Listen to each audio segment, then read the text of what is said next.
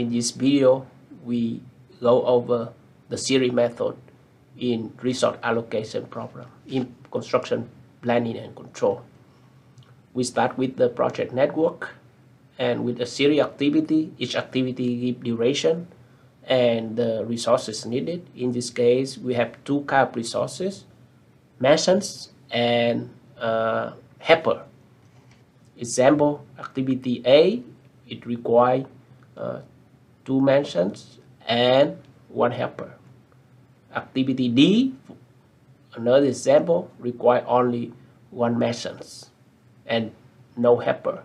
So with that, we can go ahead to calculate the critical path method using the PDM method to find out the early start, early finish, late start, and late finish for that for each of the activity, and like forward pass and backward pass as we did before.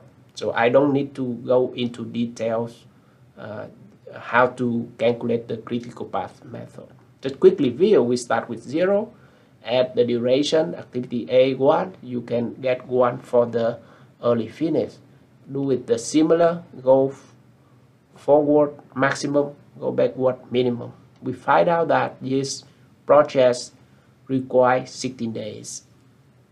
And we can go ahead to continue to find out the late start and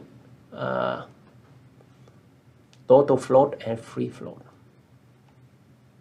And now with that information, we move to problem 1, which is we want to use this method to allocate resources for that project. With the constraint is we only have 5 masons and 2 helpers maximum that we can allocate for this project.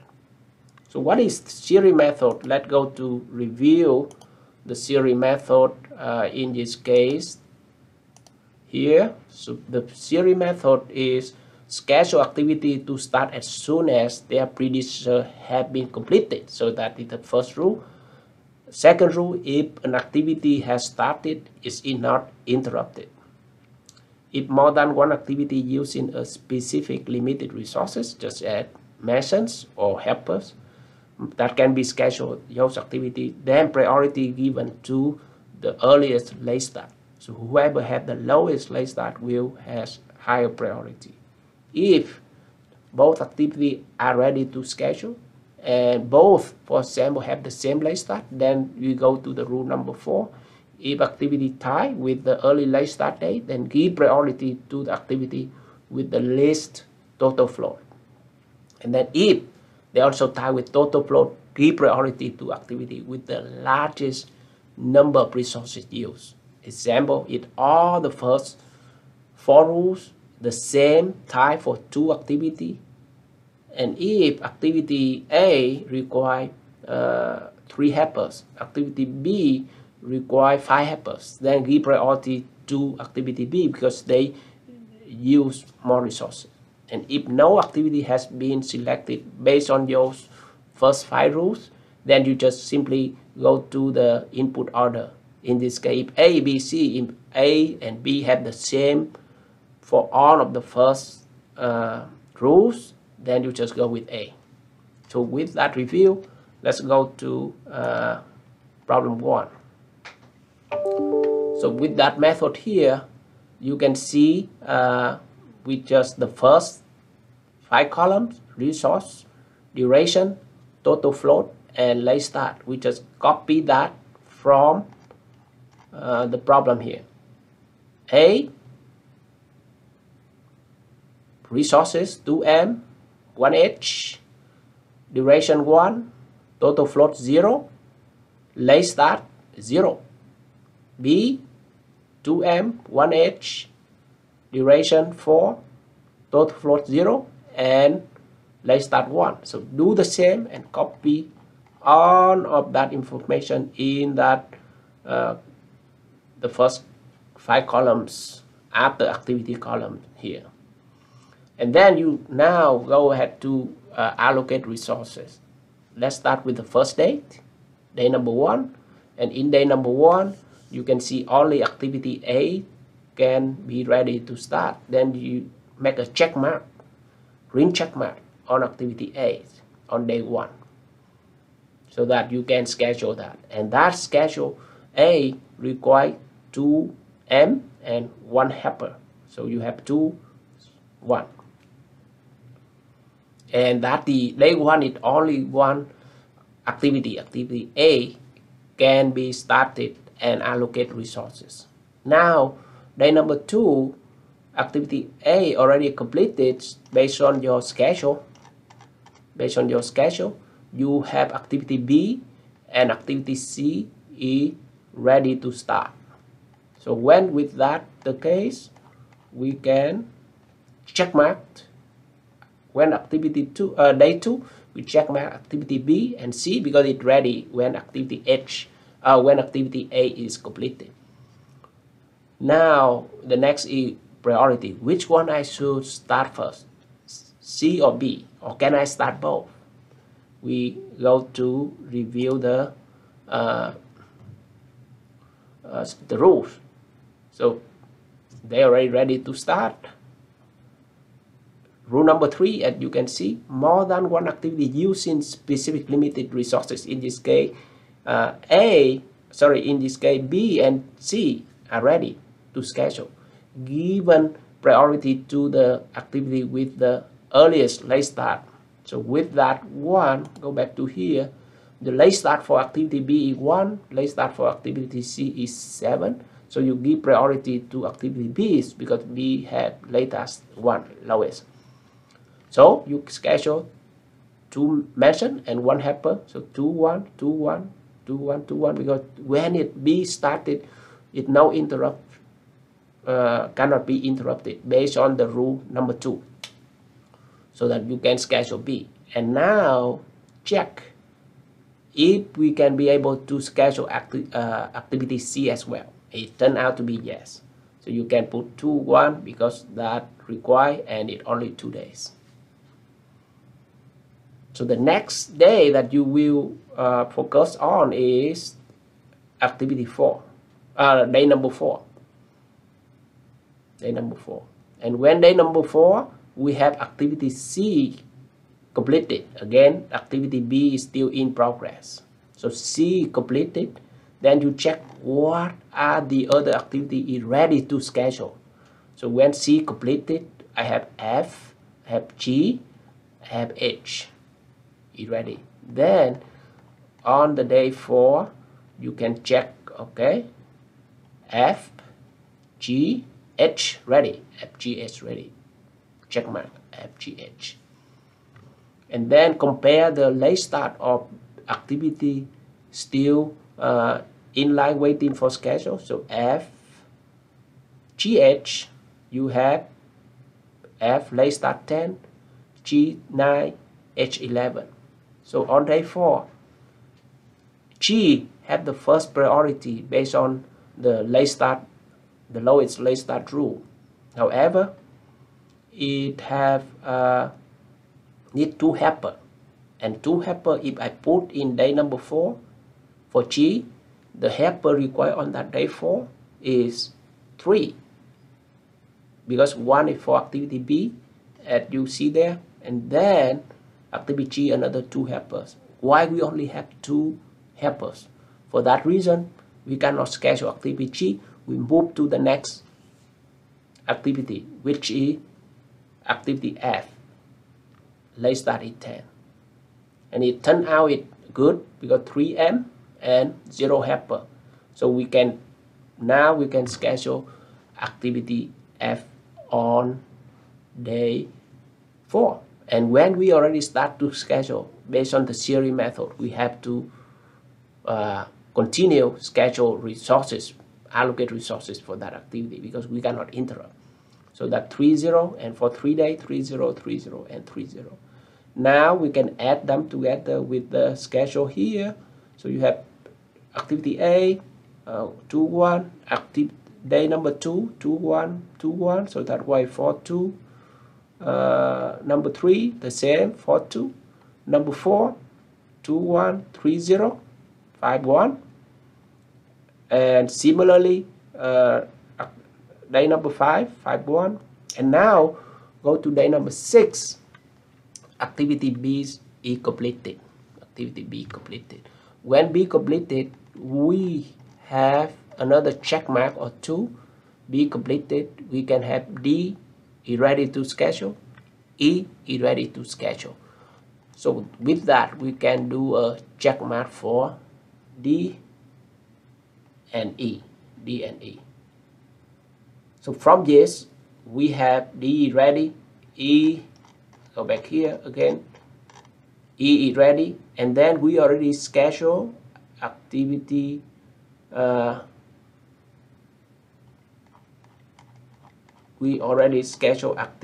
F.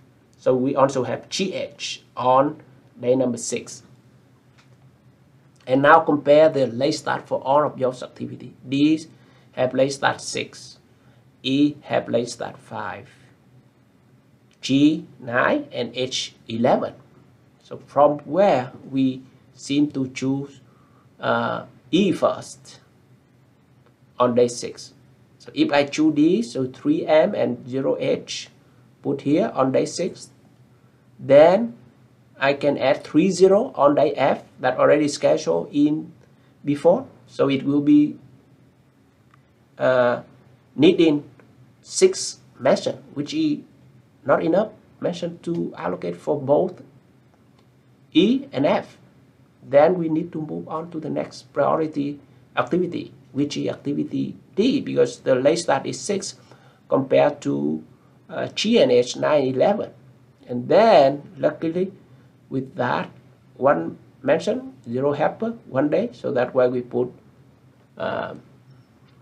D 10 here.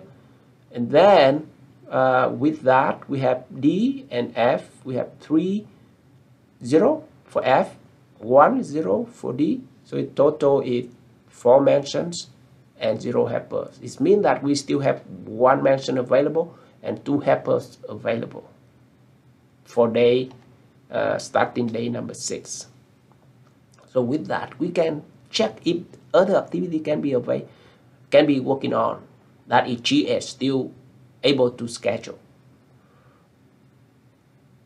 And then of course with the earliest late start will be the higher priority. Between G and H, we have to look at G first, 9 late start, and you have 1 mention and 2 helpers, which is enough for the day number 6. That's why we allocate resources to activity G. So that, and when it started on day 6, we have to continue uninterrupted, so that we have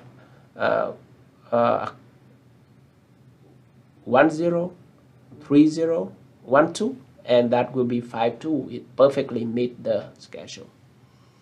And when activity day number 7, we have activity D done, activity F done. So it means let's check after day number 6, when D is done, F is done, which one is available? F done, L is not available yet, because G and H have to be completed. D done, J available. So from that one, J in my list. So I make a check mark on J.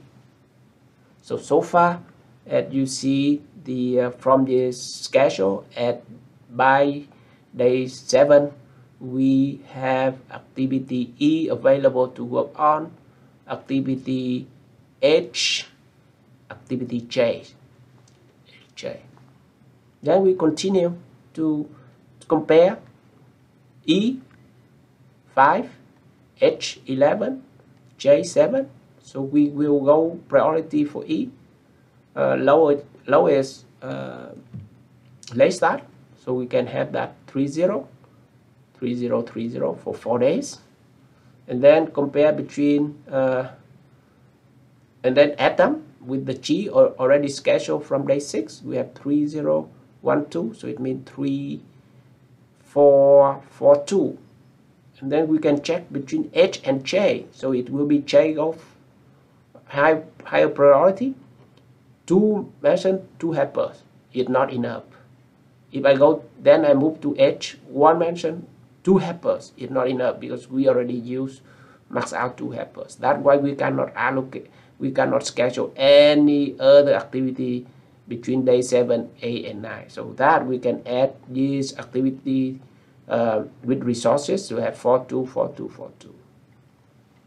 And then when it's day 10, activity G is completed. G completed. And let's see here, by now we have F, G completed, but H is not started, so L cannot be completed. So it's still in the schedule on day 10 that we also have a check mark for activity E, which is still under schedule, activity H, and activity J. And of course, we go the priority for activity J is 7 compared to 11. Let's start in 8. That's why we put activity J, and luckily with 30 here, it perfectly meet the requirement for the resources for activity J.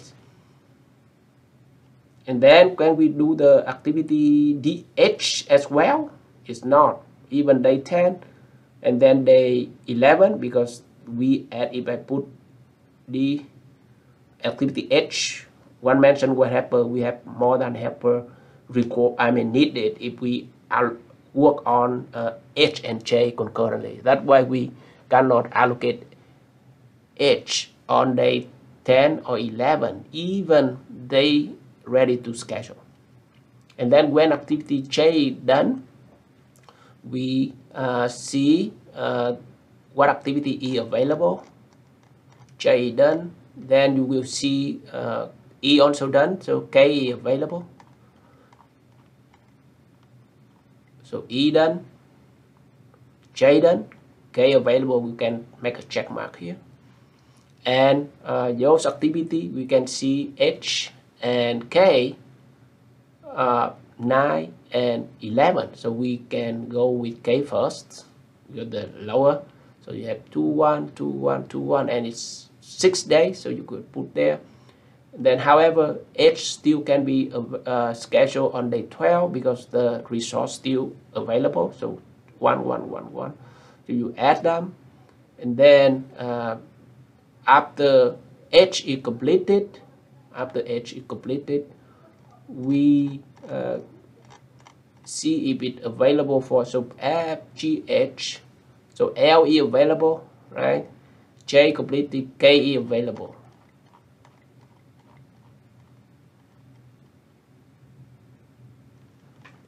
From there, we can continue to allocate with all of this, and then when it's done for L, we can move on the K done, so L is ready, we can 3, 2, and then M is done for, if K and L are done, so it means we need to wait until both K and M are done. So it's here 2, 1, that's simple.